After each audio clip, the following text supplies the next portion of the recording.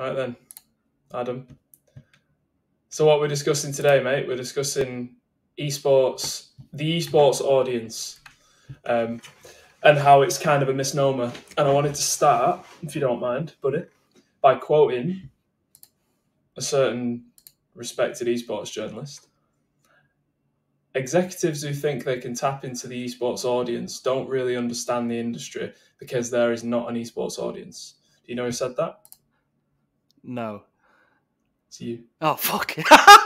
Is it? It's you. It's you and your Dexerto or Deserto, however you fucking say that outlet. As you're reading out, I was like, oh, he's spitting. This guy's spitting. Yeah, well, that's from an article you wrote in January this year. This year? I think so, yeah. January 2022. Is that not when you wrote it? I left that year as well. I mean, I left that month. That year. Fuck me. That year, like it's Jesus Christ. Sorry, I left that month, so I can't remember writing it. Yeah. Sounds about right. Well, I remember, that was one of the last ones you wrote, wasn't it? What's the article called? Esports doesn't exist or something, or the esports audience doesn't exist. So I wanted to start there because I feel like that pretty well summarises both of our beliefs on this. And it could well be the title of this video, to be fair. It's a controversial title, so. Well, that's what was good about it. I remember it sparking a bit of conversation at the time, didn't it? On LinkedIn and that. I swear there was a lot of people it definitely got a good response. I remember that. But so I read it before again, and I just really agreed with that. So I'll read it again. Executives who think they can tap into the esports audience don't really understand the industry because there is not an esports audience. That's so true because I think the main point that we both want to make is that each esports title is completely different, first of all, and the esports audience is spread so disproportionately. So you've got, in the West, let's just stick with the West for now, you've got League of Legends, Counter-Strike. In the CIS region, you've got like Dota 2, which is still massive. I think it definitely was about a year ago. And now, obviously, you've got Valorant. So that's 4 now. And I'm going to go into quote, not to be too up my own ass, but I'm going to quote a couple from my own article that I wrote for Esports Insider, just over a year ago. And things have changed a bit since then, because I was basically talking about how all the value, even though we see it as the esports audience, and that's how executives who don't really know anything about gaming see it, the esports audience, like the fucking much referenced Newzoo stat of 495 million esports fans. I think that was in 2020 or something. But that's just spread so thin across. It's spread disproportionately. So you got a couple of titles that have got a massive audience, and then loads that have got a dead small audience. Either way, there is no esports audience. They're completely different sports. That's how it needs to be seen. And there's also a link that I need to find in a second that essentially suggests, it studied the crossover between esports titles as well. Okay. And it's like some of it is like 10% or less. I think you mentioned this in your piece as well. Like, somebody that's into League of Legends in Asia is not the same demographic as somebody that is into COD or watches Warzone or watches Pro COD or Pro Gears of War and just fucking loves flaming people and loves the testosterone fueled kind of thing. They're trying to activate demographics. To those two audiences with the same piece of content, exactly the same strategies is not gonna be effective, is it? Yeah, exactly. So I guess that's just where I wanted to start. Give people at least my view to begin with, and basically, I think we both agree, don't we, that the idea that there is an esports audience is a bit misleading, and it can lead to maybe inflated valuations and things like that. And you would hope that most executives know that when they look at it, and they still make investments based on that assumption and makes that. But a lot haven't. There's been a lot of investments, you would presume, that have just seen the numbers and been like, yeah, we want to be part of that industry. It's not really an industry. That's just a useful thing we have, a useful framework to approach the space. But it's, like I said, it's not really an industry, is it? No, but While I would like to think most people will go away from thinking that there is an esports audience now. If you look at even the comments in press releases when they announce new investments or a new partnership, they'll say like the esports audience is highly blah blah blah, and we want to tap into this audience. But it's like if you think you can tap into I don't know, say 500 million people, right? And then you go and sponsor, I don't know, Atlanta FaZe, just Atlanta FaZe. Exactly. Look, you're not getting that 495 people. You're maybe getting access to, outside of the FaZe connection, maybe 200,000 people. Mm-hmm. So if you go into that thinking, I'm hitting millions of people with this shit, like the amount of people that are going to engage with this is going to be sick. It's not the case. Yeah. I feel like one of the uses of generalizing esports so much is for the, well, I've tried to look at the positive of it. One, is good to track growth of the industry as a whole as much as you can through newsy reports and stuff, right? Like it gives you a rough idea maybe of what's what. It's useful to track growth, just like it's useful to track reading consumption or like book consumption year on year, but like you're not going to compare a book written by Ross Kemp versus one written by Douglas Murray or something. It's just not the case. But like it's still interesting to know how many people are reading. Same as it's interesting to know how many people generally or estimated wise are enjoying esports or engaging in some way. Like that is useful. Yeah. In that sense, but like you can't use it as gospel by any means. No. And also it's good to disingenuously frame I guess the capability of a partnership, or like if you get involved with us, then you're tapping into this highly sought after esports audience, which, you know, very young demographic, but like they're like in their 20s now, so they can afford to spend a decent amount. They'll buy your product if you go with us. I feel like it's good for disingenuous framing like that, which is obviously what we want to get away from in this industry, because we don't need to scare off more sponsors and partners. We want more good sponsors and partners. And while that may reduce the value, if you're more realistic and accurate about what you're quoting and what they have access to, that's better in the long run, I feel. And it'll be a more effective partnership and activation, which could then be more fruitful in the future. It may expand.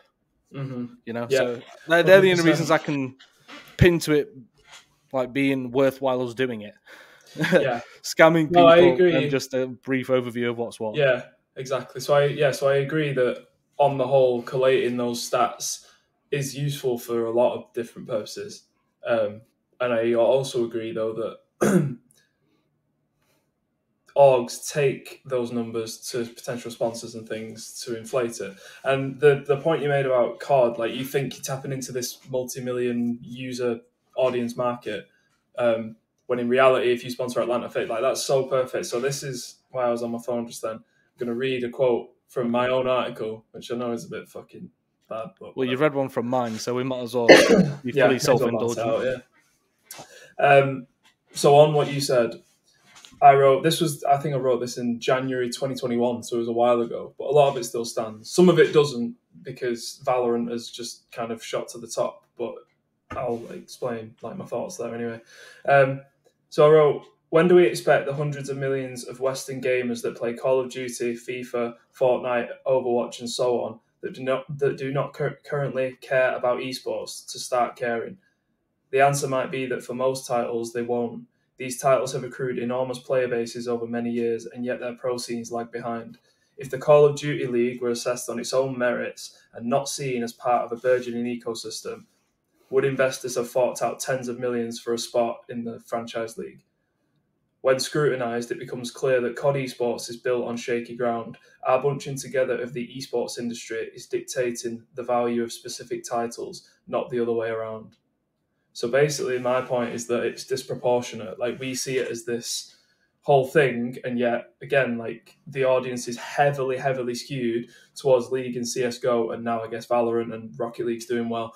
But it is still concentrated, and it always will be concentrated because some will be more popular than others. But so then anyway, I go on to say, despite the relentlessly positive forecasts, how much of the industry will be salvageable without League and CSGO? Again, you can tweak that a bit these days. When we wax lyrical about the esports steeplechase, at least in the West, we are selling tickets en masse for a two-horse race in which one is a clear favourite. And then I mentioned that Dota is like massive and CIS still, but like that's kind of a separate point for now. Yeah. League and CSGO are, to some extent, the Western esports industry. And then I wrote, this may change in the coming years, such as the fast-paced nature of the sector. And obviously it has, because you've got Valorant that's now huge, which is like the main one I can think of. And that was focused on the West as well. I want to clarify, because you've got like mobile titles that are just smashing it in Asia, like just fucking ridiculous viewership, like blowing even League out of the water. But even though Valorant has done well, like it's still like CS and Valorant add them together, it's not reaching League numbers at all. Like that really is the one place you want to be, and it's the place that's probably one of the hardest to get into effectively because it's so closed off and entirely controlled by Tencent. Effectively, well, Riot Games, which is Tencent. So and the reason I spelled it out like that, I guess, just to wrap up the point, is that, like you were saying, you think you're sponsoring this big thing, when in reality, most of the value is in League of Legends in the West. Like, that's where it is. That's where almost everything else, from which everything else grows. So you've got a sponsor that wants to sponsor the CDL because they feel like, oh, it's franchised, or it might be big, or the industry's huge, like people will be interested, we'll be able to, like you said, good age to purchase. But like, even for COD, it's already one of the biggest games in the world, and yet its esports audience is tiny, relatively speaking. So there's no value there, or there's little value there. And is it worth what companies have spent on it? I'm not so sure. And if it wasn't lumped into this collective thing, this bundle, we probably wouldn't value it the same. No. So I think that's the general point. Part of the value, in a sense, or like part of the perceived value, or what dupes companies, I believe, may be the fact that, oh, well, there's no way 12 organizations are banging in 25 million into a league if there's not huge plans down the line, and if they don't believe it's going to be the next big thing. You know what I mean? Like, there's almost like something there where it's like, well, there's no way they're all that stupid. We're missing something here. Like, though it's getting 100k viewership now concurrent, or peak even, like, they must have some long-term fucking plan where that is not particularly the case, as we see now with Overwatch League, with how fucked that's been. Obviously, the pandemic didn't help too much, but I mean, it was clapped before that. But I think there's maybe even a bit of just like, well, there's no way they're not stupid to pay 60 mil to get an expansion team in the Overwatch League, so it must be sound. We'll get into that. This audience must be mad valuable that they've got right now, and Overwatch 2's coming. Oh my god, that's gonna it's gonna blow this whole thing up. But even if you say you get into League of Legends, a lot of the actual value for, I guess, like viewership on your brand and stuff. Say you want to be a jersey sponsor, is getting to Worlds, MSI to a lesser degree, but definitely Worlds. So say you like sponsor Fnatic, because they're huge as they are, right? But then, they're locked to go into Worlds effectively. There's no way they're just the top team. That's that. If they miss out on that 1 year, like Fnatic's not at the CSGO major right now, like that's a big fucking loss, as it is, and that's a lot of the value, which I imagine they would effectively quote numbers based on the fact that historically we're there every year, so it's pretty much a lot going to get in this year. We smashed it in the spring split, so therefore summer split is guaranteed. That. There's just so many ways you can quickly erode like the overall value, I guess, and the amount of people you can actually reach, which is a bit mad. So even League of Legends in itself is, it's the biggest we've got, but even then it's only for a select few. I feel like you can bet on T1, you can bet on G2, a couple of the others, but outside of that, it's shaky then.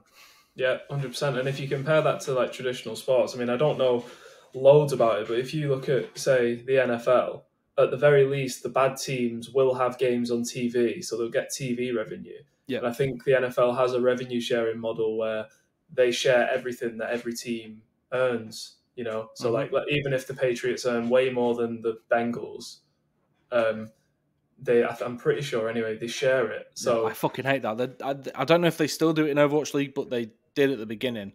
Right. So when Shanghai Dragons in the first season, they went 0-42, if I remember correctly. They would get the same revenue share off of merchandise sales as Dallas Fuel or San Francisco Shock or Houston Outlaws, who are like the big ones out of the gate. Like, they would get the same share, and that I understand it from we're all in this together point of view, but like if I'm contributing more in terms of more resources for players. I've got better coaching. My players are, you know what I mean? Like if I'm putting more in, I want to get fucking more out. I don't want to be sharing it. So I fucking hate that. But I can understand why I hear what you're saying. there's a positive there. It kind of like if the league's growing as a whole, then each ship is getting elevated with the tide, right? The rising tide of the league, I suppose. Which there's definitely an argument for that. I guess with esports, it might be a bit more difficult because none of the teams are super safe in terms of like earning money. Like, I mean, being profitable, definitely not. And I know they'll have sponsorship revenue as like a backwater, but I think like there's no organization you could. I would 100%. I would put like 100% of my money on as a safe bet to exist in 10 years. There's not one because exactly. it takes one scandal.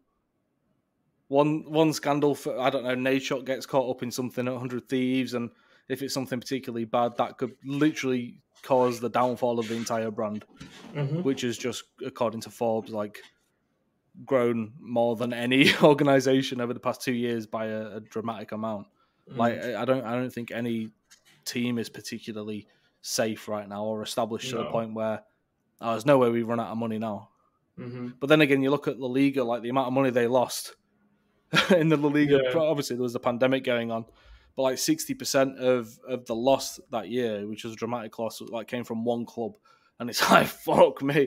And I assume that was either Barca or Madrid, right? So Barca were very close to things not going well, and obviously lost Messi in that. But like even the big established ones in footy, which you see as a typically fruitful thing because of the TV rights, especially, it can be a madness there. So I don't think it's any safer in hashtag esports.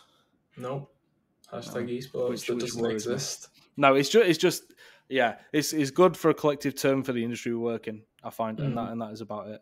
But like I've never heard someone say they're like, oh, I've maybe heard a couple of people say they're a sports fan, and I immediately question it. I'm like, wait, so you watch bowling and bowls and darts? Oh, you a fan of dressage as well?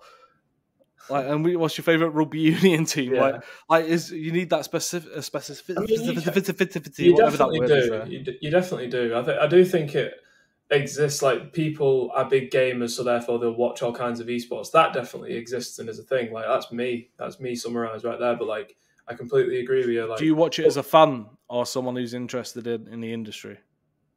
Well, yeah, I guess a bit of both. It depends, and that's the thing. Yeah, I do actually. I pay attention to a few different titles, but I do still have my favorites. Right. Yeah. So, yeah, and you're right. Most people are fans of a title or a couple of titles at most. Like they're not bothered about the industry. Yeah, I think we mentioned it in another video, didn't we? Where like there'll be some diehard fans of organizations that do follow results across games, but you're not going to be able to like I don't think actively engage. Say like if you follow Team Liquid and they're in 14 titles, I don't think you're going to be able to actively engage in the community of 14 competitive games. You know what I mean? And really be what you'd call a fan per se. You're more a fan of the team at that point. Yeah. And there's not too many of them, though, from what I can see. It seems as the more fans of players, which is obviously very game-specific, unless they're hopping from CS to Valorant, which is a rare thing anyway. So, and that's the thing. You hear this, like, people invest in orgs because they're kind of banking on them becoming the next Man United or whatever, and so it's worth a few pennies just throw at it and hope that that's what it becomes. But is that going to happen if an org is spread across different titles? Like, I don't know. I just feel like the reason Man United are massive is because they've been hyper successful in the most popular sport in the world. Whereas G2, they're massive. They're like relative to esports, they're huge. They're doing really well. They seem to have a real like identity across the board, like across titles, across like obviously Carlos and stuff. But I don't know. I'm skeptical that it can lead to the same level of fandom if it's across different titles. Like you'll have mad. Fnatic in League of Legends is pretty storied at this point. Like that's cool. Like they've got a legit history in that game. So you've got Fnatic League fans. But again, like if you take Fnatic to a different, they'll have fans always. They'll always have more fans than the lesser team. But like, is the affinity the same when you spread it across? It doesn't seem to be because like they're in Halo and nobody gives a fuck. Nobody gives a shit. I say exactly. nobody. Most people ignore exactly. the fuck out of it, and viewership's not really there, even though it's a new title. I think they're one of the partner teams. Like, they should, in theory, be excited, but it doesn't translate that way. It never does. And like I think I've used this example like twice before on this podcast, but like Optic, when they were in CSGO, I remember this so clearly. Like when they played in COD, they have a history in COD, so the viewership just went. It blew up every time they play. The viewership like doubles, or maybe even more than doubles sometimes. Counter-Strike, they were just getting normal views for that tournament. Like nothing changed. So because there's only a few diehard fuckers naturally, right? Mm-hmm. It's like not 100% of the people that follow your Twitter account are fans per se, like real fans. Like if you look at the word like fanatical people about your organization, exactly. Like I probably follow G2, XL, Fnatic, all these, and would I say I'm a fan of any of them? I'm not sure. I like the British ones just because I like rooting for the British teams like XL and Fnatic, but I'm not a fan. You know what I mean? Mm-hmm. I don't follow a single team on Twitter. No. I have a list. And I haven't gone through it in about a year. Same with TOs as well, but like my timeline is fucking beautiful, mate. But one thing I wanted to mention that I think is a good trend is, I guess it's specifically on Twitter for the most part, but it could work elsewhere. On YouTube, I think I'm seeing it as well, where organizations are creating new social handles for the games they're in. Which makes a lot more sense to me. Say you're G2 and you've got that one Twitter account to serve all of the games you're in, all of the influencers. It's very hard to engage a specific community there. If we're saying each esport has its own community, which it does, for sure, it's very hard. Like everything has to be general and open, or you're not going to get the engagement you could get effectively. Like the engagement rate on a Valorant specific esports Twitter account versus the G2 account as a whole, it's going to be very different. If you create G2 Valorant on Twitter, you can go super hard in how you reference things and what you post. Everything can be about the G2 Valorant team. You can build better bonds with the players.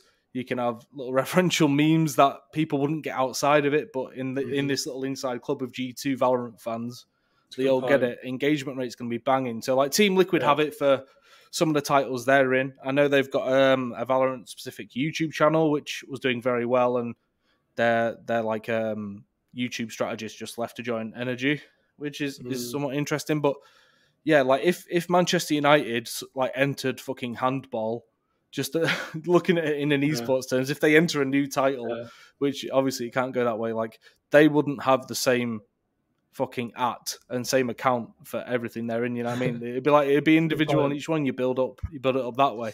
So I understand it gets a bit messy that way, of course. Like if I want to see everything that G2 does, I can't necessarily, like if they go the route I just suggested, then it's hard to do that by following them on Twitter, which is somewhat an appealing thing. You get to keep up with everything, but I think you can get richer engagement, deeper fan building opportunities, and also it's better for partners and stuff as well if they want to get really targeted with who they're going for. If they understand they want European Valorant fans, well, G2's the biggest European organisation by some metrics, and they also do well in Valorant. So, oh look, there's this account which is literally a hotbed of European Valorant fans. There we go. We can do that instead of just going at the whole G2 account, in which they'll charge more for because there's more followers and more impressions and stuff. You know, I think that's a trend we'll continue to see, and I think it makes sense because segmentation is nothing new in fucking marketing by any means, of course, and advertisement. But I think it's a remedy to the broadness and generalization of esports. Yeah, I remember I used to be pretty torn on that. On do you target each community? But I guess it just makes so much sense. Like you've kind of convinced me there talking about it. Like if we really do believe that there are different communities within esports, then you need to target each one, and that includes social media. So yeah, agreed. Maybe that's what really hard to please all of the Valorant fans that follow G2 if you're also having to post match updates for League of Legends and memes for CSGO. And also talk about the sim racing you're doing. Like your generic main account can still retweet like the main stuff from each channel. You know what I mean? It's not like they have to be entirely disconnected. I understand you want everything in one place. It makes you look stronger if you've got 400,000 followers on Twitter instead of 8 different accounts with 50k. I understand the optics there and how it looks, but I think it goes beyond that. And it's like, okay, how do we really engage these people and build like real fans? Yeah. And I think that makes sense. So I Does. think we'll see more of it. I think Cloud9 did one for their CSGO roster that they picked up recently, right? Because they bought like X Gambit. Oh yeah. Shiro and such. Yeah. And they their first tweet was like the popular meme about like the Boston Major saying don't let Cloud9 creating a new CSGO account distract you from the fact that FaZe blew a 15 whatever lead at the E-League Boston Major. Do you know what I mean? Like, it just worked, and they've maybe only got 7k followers right now, but you know those 7k people that are interested in the Cloud9 CSGO team. And that's valuable, I think, having that knowledge and kind of certainty in that. Yeah, 100%. So I think if we're just going to kind of wrap up the general topic, I guess just in terms of a solution, I think a solution to what we might see as a problem of the esports industry being collated too much, when in fact it's very separate. There are separate pillars within that. I think, to be honest, executives, especially like investors, pundits, like everyone just needs to be aware of it, I think, and needs to think about it in those terms. And I guess once they are, like, what happens to org valuations? What happens to the value of sports leagues? Maybe, and like I said, maybe I'm sure there are plenty of people that are considering this, people that are responsible for partnerships at TOs and orgs, and people that do invest. I'm sure plenty of them are doing this and thinking in these ways, but I guess generally we maybe just need to approach it more specifically if we want to actually take a legit, trustable temperature of the industry. Like, acknowledge that it is separate, and I just think people need to be more aware of it and think about it more, and then from there we should make our valuations and make our judgments. I think so. And I also, I don't know, even with valuations and stuff though, I don't like them too much, because say FaZe is worth $1 billion, right? Which they're not, but say a lot of that came from the fact they owned the franchise slot in the CDL. I don't know, say it was of immense value. What happens if they sell that off in 2 years? Like, there's so many risky things with it all. You know what I mean? Where, you know, Man U is always going to be in football unless the club ceases to exist. And at that point, that's a very different thing you have to deal with. But like, they're just you know, I don't know, like forecasting in esports and stuff. You can't forecast the entry of a new game that comes in and just takes off like a Valorant, and you can't forecast the loss of an esports scene. Gears of War wasn't big, but like the coalition are stopping the competitive support there. What happens if that's the case for Fortnite, or I don't know, Rocket League? What if Epic Games and Psyonix are just like, you know what, like, this isn't working, we'll just have this casual. Yeah, you know what I mean? Like, and that fucks up so much looking forward. That's why I'd rather keep things on a case by case basis, to be fair. Yeah, it's very unpredictable, isn't it? Yes. that was one of the things I was going to say, is what you just touched on there. Like, I'm sorry, mate. A new no. I mean, I forgot, to be honest. Like, a new title could come around, and like the bottom line for publishers, the bottom line, the money they earn for the shareholders and all that shite. I mean, not necessarily shite, but that's just the way it is. That's always going to come before the health of an esports scene for esports' sake. You get what I mean? So the money is always going to come first. And so publishers, what happens if esports revenue slows down? Then they might release a new game that tries to be a revamp of this one that doesn't have as much of an esportsy appeal. Then all of a sudden the orgs have to drop off. Can they sign long agreements with esports orgs? Because that then might hamstring them and mean that they can't do what they want in terms of creative direction for new games and things like that. So it's really unpredictable, and it's really like, it's just tough to call where it's going to go, I guess. Which I'm fine with. I mean, I imagine it's going to, we had more conservative and reserved estimations of where it's going to be in the next few years, which I think is the right step. And there's going to be more consolidation and stuff, I feel. Like the Optic and Envy stuff. I found it weird at first, but I think it makes some sense now. Though I'd just bang everything of Envy on the competitive front under Optic, and then just have Envy as like some content lifestyle brand or something. But regardless, yeah, I don't know, man. I just feel specific. I can't say the word. Being specific, I'm having a proper brain fart today. Being specific is better for everybody in the long run, even if it fucks with your paper up front, because you can, like, there's less smoke and mirrors around numbers and how things can perform and how many people you can reach. Like, you're going to be able to market to fans better, which is better for you and better for fans. Like, if we know how specifically games are performing in particular regions, we can then there's so much you can do with that information. But literally, as we were speaking a little bit before this, like, there's not really that information out there. There's not a resource that breaks down esports title by title and then region by region and then age or anything, right? So, and I guess that there's so many different like stakeholders in the industry, as well as not like one governing body that can just have all those numbers reported to it and then dish it out. It's fragmented like a motherfucker, and you have to get information across Twitch and YouTube, and then if you go into the Easters, do you and who you and whatever else they fucking watch on through their bots and all that shit, you know, it's just like, I feel like having actual data, well, I know it would help us in many ways, but instead we're stuck to just saying esports $1 billion industry.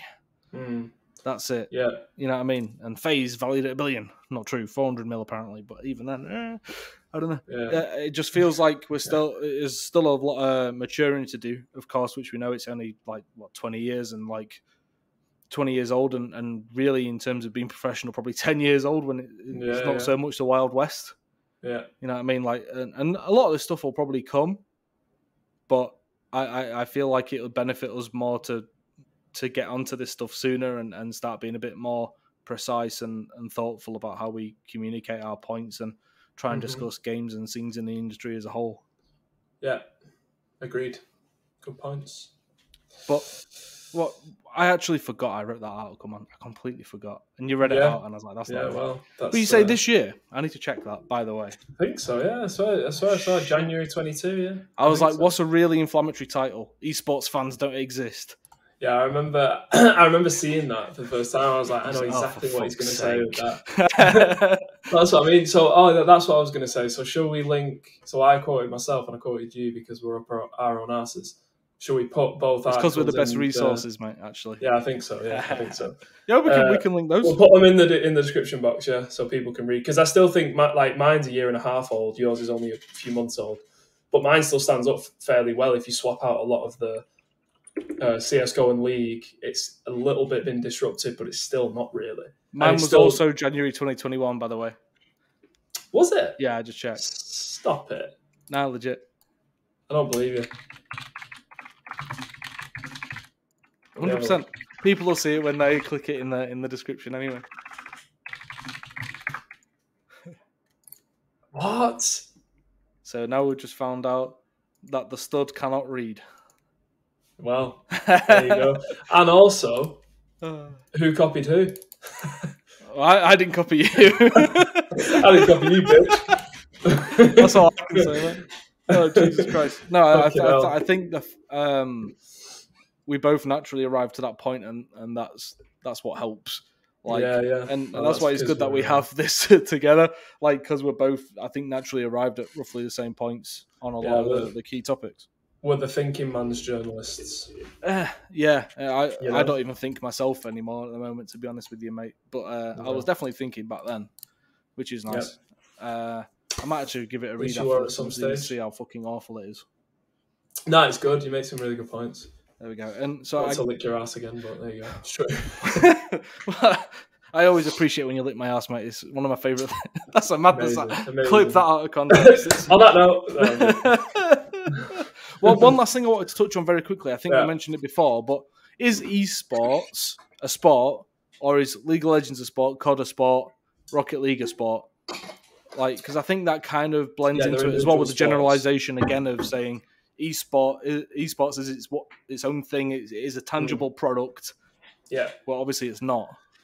Yeah, and I'm definitely guilty of saying that it is a sport, like writing in articles that it's a sport and all that stuff. Well, that's just like the typical narrative, though, isn't it? It's really easy to do that. Like, it's you sound a bit like snarky. Oh, well, actually, individual sports within esports, like, you sound like a bit of a dickhead if you did that shit.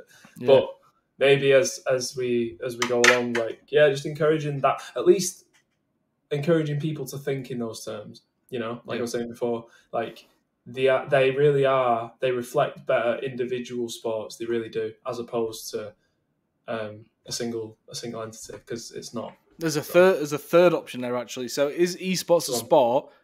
Are individual titles sports, or are individual titles just esports? I'm the last one's probably the least controversial. Well, you know what I mean? If you just say like, because the sport, you mean technically? Debate, yeah, on the technical level, I mean, there are benefits to esports being seen as sports, with like the visas out in Germany and stuff, where like you can actually get into the country. I think it's compete, but I think it just makes so much sense to say that they are sports, yeah. And I think, you know, do we consider snooker and darts a sport? Yeah. So some don't. That's the thing. I mean, yeah, I think that's a very pointless debate, personally. Yeah, but I don't give a fuck personally. Yeah, me neither. And like, who is it that did the ad? Have you seen the ad, the League of Legends ad, where it's like, esports isn't a sport, and then all of the casters just start like resigning, and you got fucking quick shot. Sounds like an LEC one for sure. Yeah, I think it was. Yeah, it was really good. I avoid LEC clips and adverts and stuff like the play. Are you not a League fan? I don't care for the game really. I love watching it. I never play it, but I love watching it. It just don't really, because I don't understand the intricacies of each like legend. I suppose they're called, but like characters in the game, like, I don't understand it. Yeah, why is it League of Legends, but then they're called champions? That's fucking clapped. But no, so I'm not really into it. But like, I got forced to watch an LEC segment once, and it was them rapping or singing or some shit, and it was the worst thing I'd ever watched. So I refused to give it a chance anymore, because it just it's like, oh, if this is what esports is, then I'm not working in this fucking thing. I'm not familiar with that, but I have seen like LEC. The LEC does actually do a lot of like really interesting ad campaigns and stuff. Like they've got good agencies working on them. Have they? Yeah. Well, it seems to be, because they do. I've noticed that a lot, like ads and different activations. I mean, I'm not sure about rapping and all that shit, but like, and they have do rap battles, mate. And they have got good talent as well, like Shocks and people like that. Cajal, they are legit. So that's fair. I still think, I still think the game's pretty shit. But I mean, I've never played it, so I haven't watched a game of the major yet. I haven't watched a single game in the CS major yet. No, not yet. Yeah, no, I've not actually. That started the other day, didn't it? Yeah. We'll be getting to the Legends, like the last stage soon, won't we? So. Oh yeah, and MSI's on as well, isn't it? I've not watched any of that either. No, I think it's in Korea, so it might be on now actually. Nice. But like they've got some teams playing remotely, and some not. So it's like 35 ping playing some teams and stuff. It's because the Asian Games were supposed to be going on, and there was something around that, maybe to do with quarantining and stuff. But then, oh my god, yeah, China's like fully locked down, isn't it? So is that? Yeah. So some players are on LAN and some aren't. Yeah. Which is obviously a bit of a competitive integrity threat. Yeah. In my mind, like, it's better than in the team. So presumably only one team would have to split between LAN and online. But I suppose that's better for them to just try that and see how it goes than to. But like, they don't have the pressure of playing in a studio and all that shit. True. Which may not be much at this point. If you're faker or something, it's probably not going to bother you too much. But like Monte Cristo was tweeting about it quite a bit, so that's where I got it from. I don't, as I say, I'm not too up to scratch on the nooks and crannies there. No, but that's a madness. But yeah. Anyway, that's episode 6. That's the 6th video. I think it is 6. Wow. Of Cyberathletics. And tell you what, son. Oh, why didn't we suggest? Why not changing it from esports to Cyberathletics? That should have been the main thing we suggested. If we're going to generalize, at least generalize to Cyberathletics and link to our YouTube channel. You know, we've spoken about the thing that definitely won't work, the Olympic style competition. Maybe we can make that, get funding for it, call it Cyberathletics. Unbelievable. I'll let you take the lead on that one, mate. Yeah? Okay, that's fine. I'll draw up a logo in Paint. That'll take me about 6 months, and then we can go from there, mate. Yeah. We need to get this shit coin out first anyway. So. Yeah. Good episode. Yeah. Appreciate it. Thank you all for watching. We'll catch you on the next one in a few days, I'm sure.